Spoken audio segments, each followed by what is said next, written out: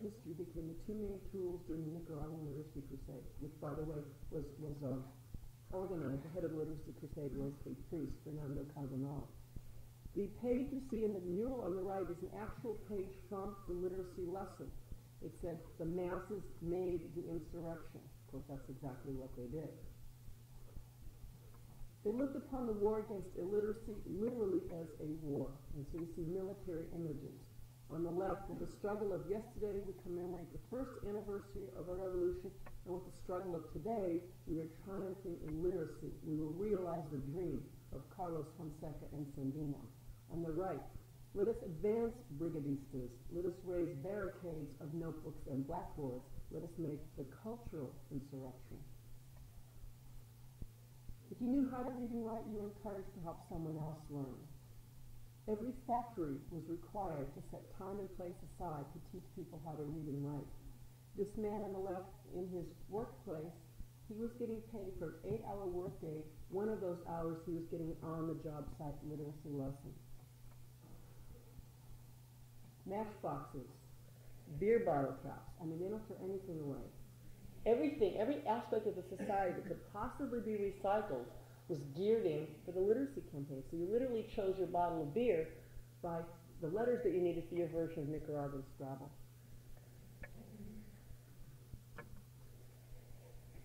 The poster on the left is interesting because Spanish is the smallest and the least significant of the languages. The other languages are Mosquito, English, and Sumo.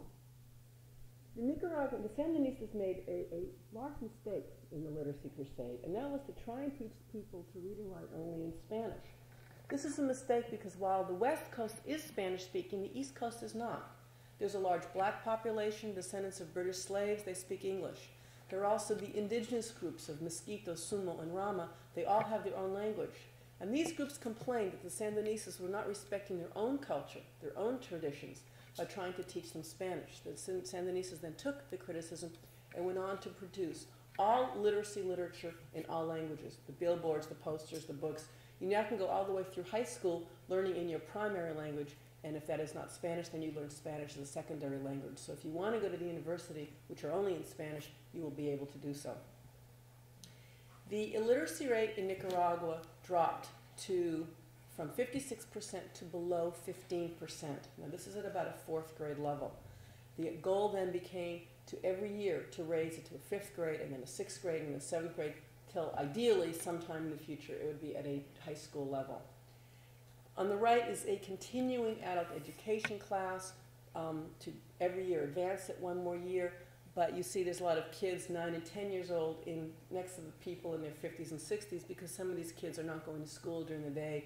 They need to help with childcare, they need to help work to help support their family, so they're not going to school during the day. So it's still, they're making progress, but it's slow. Schools and teachers are also prime targets of the Contras. Many teachers have been murdered by them, many schools have been burnt down.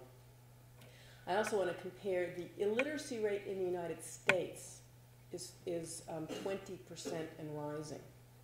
And if you count the number of people in this country, our country, that cannot read a newspaper, that are considered functionally illiterate, the illiteracy rate in the United States jumps to 30%. I mean, that's a crime. That with our resources, that literacy should be so neglected. And obviously, democracy, it's another reason that democracy is going to be threatened in this country if we allow people to remain illiterate. There was also a non-existent healthcare system unless you were very wealthy and could afford private medical care. There is still private medical care available in Nicaragua. Doctors can have a private practice. But if you cannot afford it, there's also a free medical system where you don't have to pay anything at all. They also had to teach people basic sanitation techniques. Wash your hands before picking up the baby. Get rid of the trash. Deal with malaria on the right by getting rid of stagnant water. And they used images to do this. Again, people were still illiterate, so the pictures were very, very functional. On the left, our health begins with cleanliness. On the right, you have an enemy in your house. Look for it. Eliminate it. The reward, health for everyone. A very graphic billboard showing a child with diarrhea can die. Take them immediately to the closest rehydration center. This is one of the highest causes of infant mortality.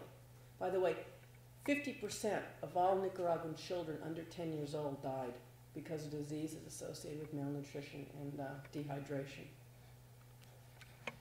Nestle's baby formula was big in Nicaragua, and women were told that breastfeeding caused breast cancer.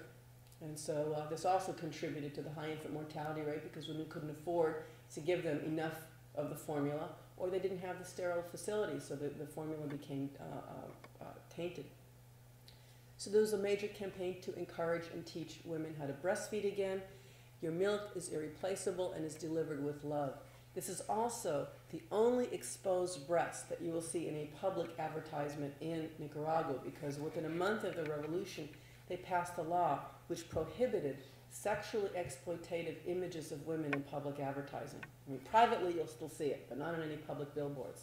And if you want to know what they look like, well, I got here at night, so I haven't seen if you got those kind of the billboards that we have in LA, but it's really, you just go outside any door in LA and there'll be a half-naked woman, you know, selling a bottle of beer or a car or something. And I assume you have those in Iowa too.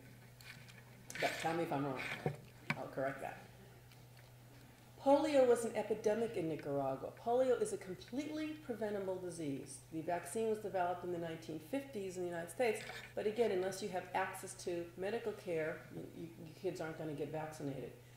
So there was after the overthrow of Somoza, the Sandinistas put an international call for help to vaccinate the entire country. Medical teams were sent by the governments of Mexico, Cuba, Italy, France, Canada, Spain. The U.S. government refused. But volunteer medical teams from the United States did go. In fact, the photo on the right was one of those groups. They use, again, the images. Even if you can't read that says, we want to be healthy, to vaccinate is to prevent, you would visually understand what it means to see a crutch being thrown away. So they use these posters to advertise when the vaccine would be available in your community. In 1982, they managed to completely eradicate polio. There was not one new case. So from 79 to 82, it ended. 1984, there was one new case. 1985, I believe there were 2 new cases. Because of the Contra War, because of the burning down of health clinics, because of the attacks by the Contras on the medical workers, again, and there's an outbreak, an epidemic in Honduras, and the poor people in Honduras also don't have access to the vaccine. The polio, again, started slowly increasing in Nicaragua. So again, one more way that you see how the Contra War is having the effect of rolling back the advances. There are many disabled in Nicaragua, both as a result of polio and a result of the war. And so there's a high consciousness about the rights of the disabled. The poster on the left, the city also must be designed for us. In other words, wheelchair accessibility. The center of the Nicaraguan Revolution is the agrarian reform. Somoza owned personally 25% of the best agricultural land in the country. His friends owned much of the rest. So while people starved because they had no land, and what was grown on the land they couldn't eat, coffee, cotton, tobacco, sugarcane, Somoza got rich by selling these things out to the United States. So this land that Somoza and his friends controlled has been given over to peasants. People who never owned a stick of dirt in their life now own their own land. I think it's an ironic thing to mention that the Reagan administration talks about the Sandinistas as a bunch of communists, Marxists, Leninists, and yet the reality is they have created more private ownership in the last 8 years than in the entire history of Nicaragua prior to them. You see they're using very primitive agricultural techniques, barely industrial revolution with the ox-drawn plows. There is those pipes are a new irrigation system that the Sandinistas are bringing into areas. And you also notice the man in the back with a gun. He's not a soldier, he's a farmer, because the next major target of the Contras are the farmers. So you've got the prime targets being the healthcare workers, the teachers, the religious workers, and the farmers. Those are the 4 main targets of the Contras, because those are the 4 areas where people's lives have changed the most. If you terrorize the farmer, if you kill the farmer, the crops won't get planted or harvested, and therefore people will go hungry again. So it's very common to see an image of farming and a gun, is in the poster on the right. A single army in defense and production. The war against Nicaragua is a military war. It is a political propaganda war, which is primarily directed at us in the United States. And it is an economic war. The economic war started back in 1981, as soon as Reagan got into office. And somebody in the administration came up with the idea, let's not send wheat to Nicaragua anymore. They can't grow it. They have become dependent upon white bread. And if they don't get their white bread, then they'll be angry with the Sandinistas, and this will lead to destabilization of the Sandinista government. We call this the Wonder Bread War. So in March of 1981, wheat was cut off to Nicaragua. However, the same week, the embargo that had been placed on the Soviet Union for sending troops into Afghanistan was lifted. So 20 million tons of US wheat was sent to the Soviets, and the Nicaraguans were cut off. So it makes you wonder where the priorities are and who the enemy is seen as. The Soviets, however, did divert some of that wheat to Nicaragua, so they got US wheat after all, but the Soviets got credit, not the United States. But US allies, such as Canada, France, Venezuela, also sent wheat to Nicaragua because they were to help them out.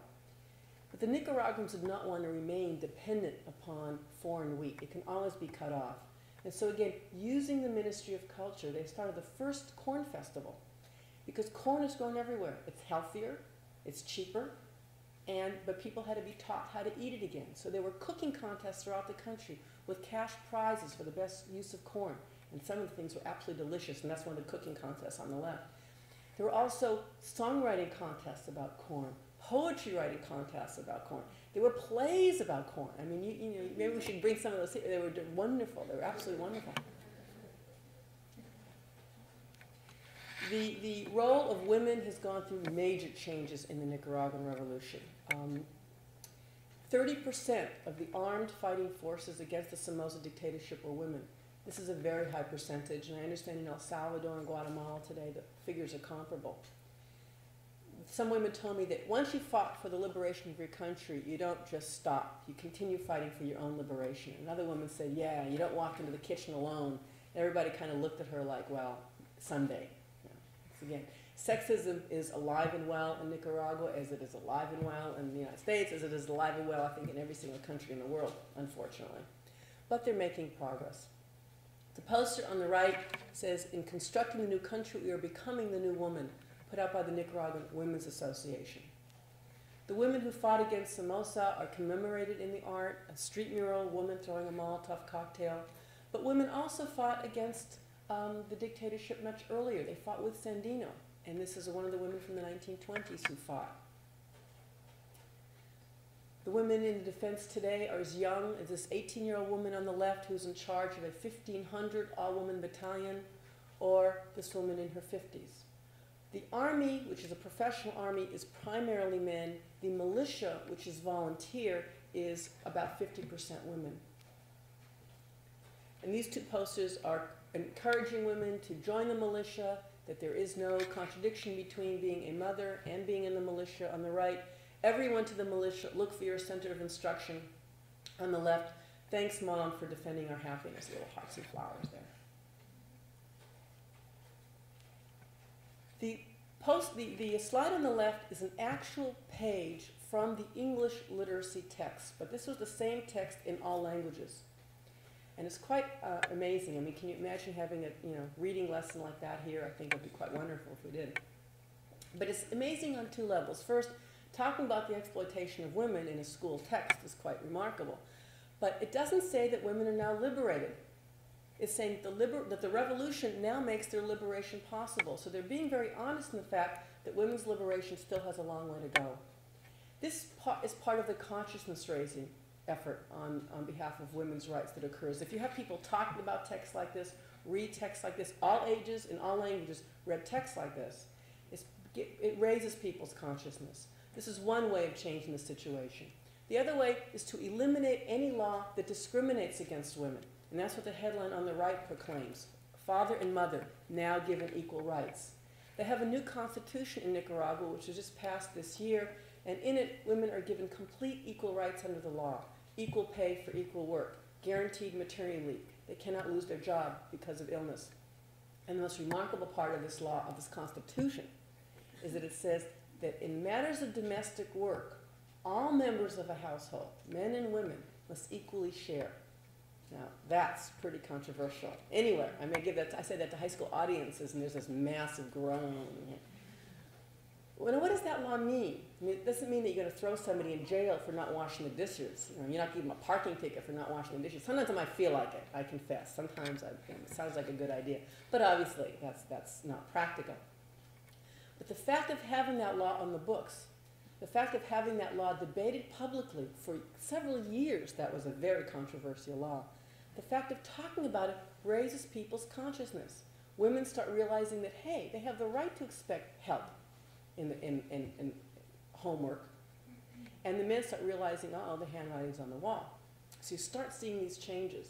My first trip in 1981, I never saw a man doing childcare. Back in 83, still more women than men, but I did begin to see men participating in taking care of their kids. And in 1984, I came across this mural, Sandino doing childcare. Sandino is the ultimate male role model. If Sandino can do childcare, any man should be proud to do childcare.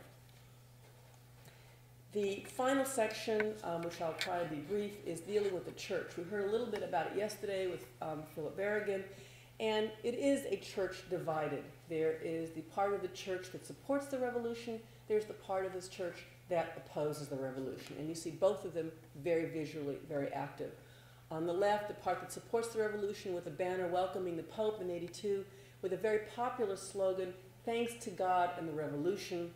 On the right, the anti-Sandinista church can't stand having God and the revolution in the same slogan, and so their slogan is, "For us, there's only God." In other words, leave out the revolution. Traditional scenes from the conservative church, a woman fulfilling her vow on the left by crawling on her knees. On the right is a demonstration organized by the now cardinal, and it was a demonstration, public demonstration against the Sandinista government. Now, I was present at two of these, one in '81, another one in '84, and yet I was constantly reading in the U.S. press that the Sandinista government doesn't allow demonstrations which oppose them. Well, folks, I was at two of them. I've got photographs, I had interviews, and there were no police around to intimidate the demonstrators, so it's very different from what the U.S. press says. During the literacy crusade, the conservative church said, don't let your kids participate. They'll be brainwashed. They won't listen to their parents anymore. They'll become communists. So the progressive church came up with billboards such as this: Jesus Christ, Jesucristo, I now can read your name. In other words, if you can read the Bible. So again, the struggle was going on at all levels. This is another image of the crucifix other than the one you see on the right, because we heard yesterday liberation theology is a very powerful force in Central America. And it makes the connection between the suffering and the crucifixion of Christ with the suffering of the people. And then it connects the resurrection of Christ with the liberation of the people. The poster on the right makes the connection between the birth of Christ, the birth of the new society, the nativity and the revolution united in the birth of the new man. These are two primitivist paintings dealing with religious themes. On the left is the arrest of Christ. These are all done within the Nicaraguan context. So Pontius Pilate has the face of Anastasio Somoza. Christ is a poor, barefoot Nicaraguan peasant. The middle classes on the right, or the bourgeoisie, the wealthier, have banners and signs that say, down with Jesus, Jesus is a communist, long live Somoza. On the right is the three Marys at the empty tomb. It's the image of the resurrection. And you have the broken chains, the broken shackles as an image of liberation, an image of resurrection. And the Archangel Michael there is Carlos Fonseca. So again, they're interpreting it within their own immediate experience. Here's the Cardinal, Obando Bravo, he's a very vocal critic of the Sandinistas. He is now head of the commission, part of the Arias peace plan, to negotiate with the Contras. This is Ernesto Cardenal, the Minister of Culture, one of several priests in the Nicaraguan government. The Pope and Obando have been trying very hard to get rid of these priests because it's hard to call the Sandinistas a bunch of godless communists when you have priests in the middle of the government, but they've been put under a lot of pressure, but they've still been able to stay. This poster of the assassinated Bishop of El Salvador, Oscar Romero, is produced in Nicaragua. It says, we want bishops like Oscar Romero. It's a direct insult to their own because it's saying we want bishops like Romero that will fight for the people instead of the kind that we have. So this is an intentional insult. So it's amazing how much openness they have in insulting bishops. I was surprised. But they have their own martyrs as well. This young man, Gaspar Garcia Laviana, was a priest from Spain. He came to Nicaragua in the 60s to do missionary work, realized the situation was so horrible that the only way he could help the Nicaraguan people achieve salvation, achieve freedom, was if he joined the armed struggle. Father Berrigan yesterday talked about Camilo Torres, who's the first priest who picked up a gun, and so did Gaspar Garcia Laviana. He was killed in 1978. He wrote a letter to the bishops, which is quoted here, and it says, "The active contribution in this process is a sign of Christian solidarity with the oppressed and with those who struggle to free them. It is a connection between the just revolution and the church." The Sandinistas are committed to religious pluralism. They are committed to political pluralism. This is the ballot from 1984. 7 political parties participated, and this is proportional representation. In other words, each party receives representation in the government according to the percentage of votes they received. So there are 7 parties, and 7 parties represented in the government. It'd be here as if the Rainbow Coalition would receive a certain number of seats in Congress because they received a certain percentage of votes. Kind of an interesting idea. They're also committed to economic pluralism. 8 years after the revolution, over 50% of all land and industry are privately controlled. From right to left is a row of billboards, a government textile factory, conservative Christian billboard, a Kodak film billboard, which you can't get anymore because there's an embargo. Right behind the Kodak billboard is a Socialist Party billboard, not the usual row of billboards that we're used to seeing. A middle-class house, you can tell because they have a TV and a stereo.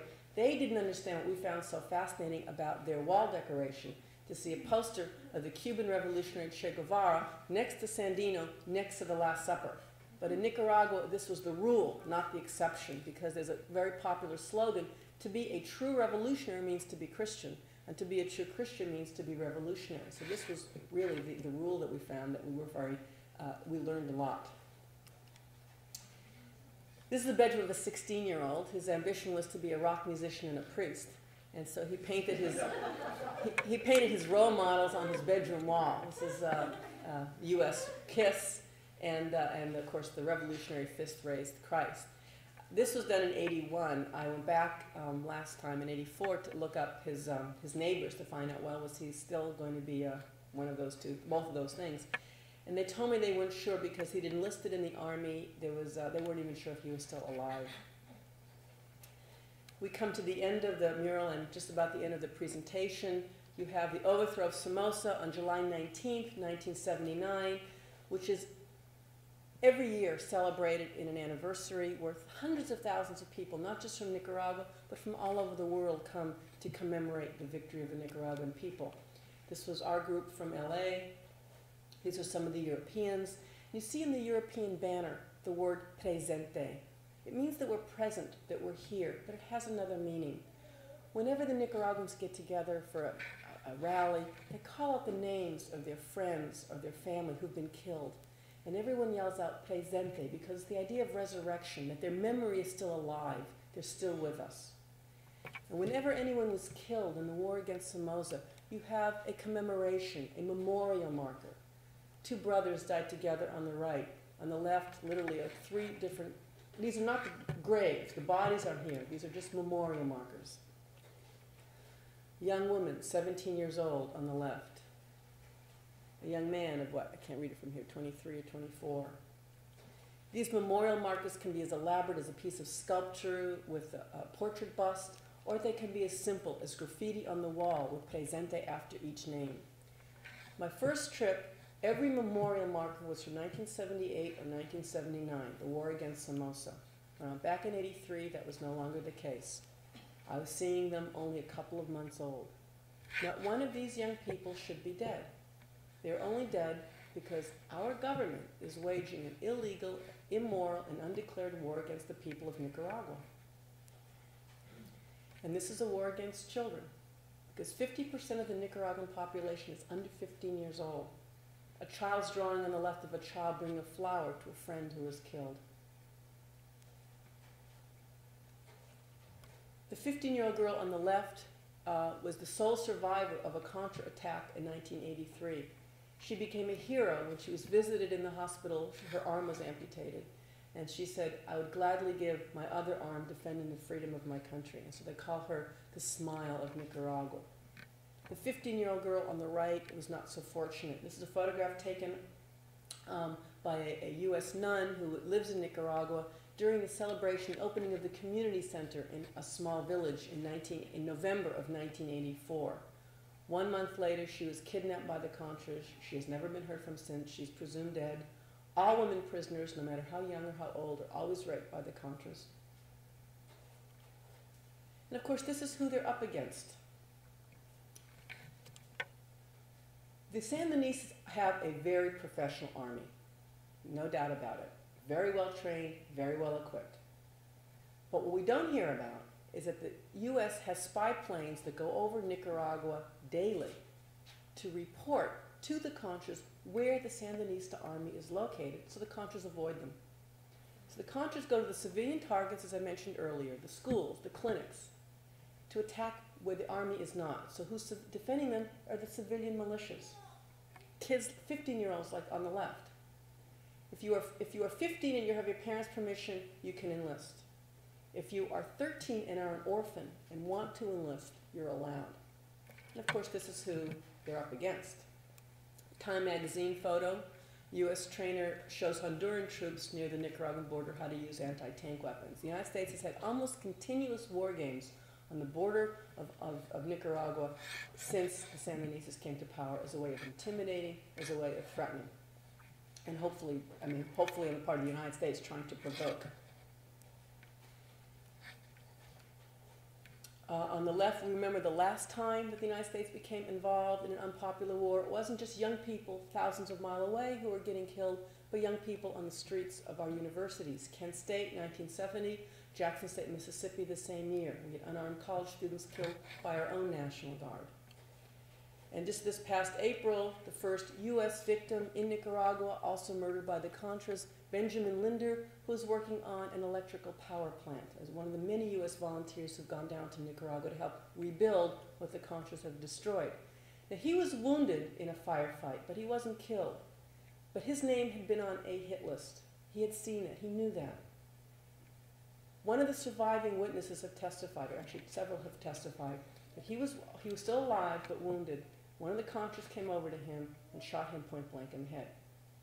Now, nobody can convince me that a U.S. citizen's name is going to be on a hit list and a Contra's going to assassinate them without the person who's paying the Contra's bills knowing it and giving approval.